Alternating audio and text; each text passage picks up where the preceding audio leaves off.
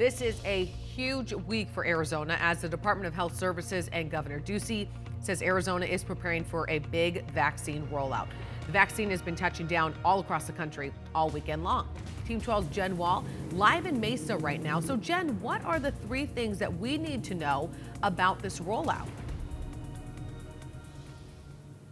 Yeah, good morning to you, Emma. So keep in mind, we are getting frequent updates about this massive vaccine rollout plan. And this morning, we're standing live outside in front of Fry's. And this is one of the locations where you will eventually be able to get the COVID-19 vaccine. Now, Maricopa County Public Health says they expect to get the first batch of vaccines tomorrow. There are plans to start vaccinating healthcare workers at select places as early as December 17th.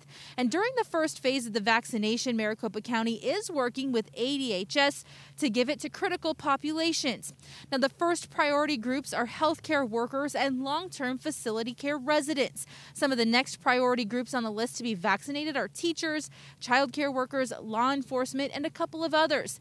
Then adults over the age of 65 and adults of any age with underlying health conditions, putting them at greater risk of getting really sick. Now, the general public can expect to start getting the vaccine as early as spring of 2021. The FDA authorized the first COVID-19 vaccine for emergency use in the U.S. late last week.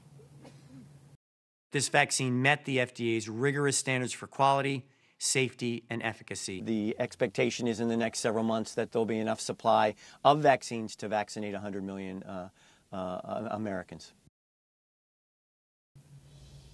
And when the vaccine is more widely available, you can expect to get it at traditional places like doctors' offices, health clinics, and pharmacies. And of course, there may even be those widespread vaccination events. So stay with 12 News for updates here again as we continue to get updated throughout this process.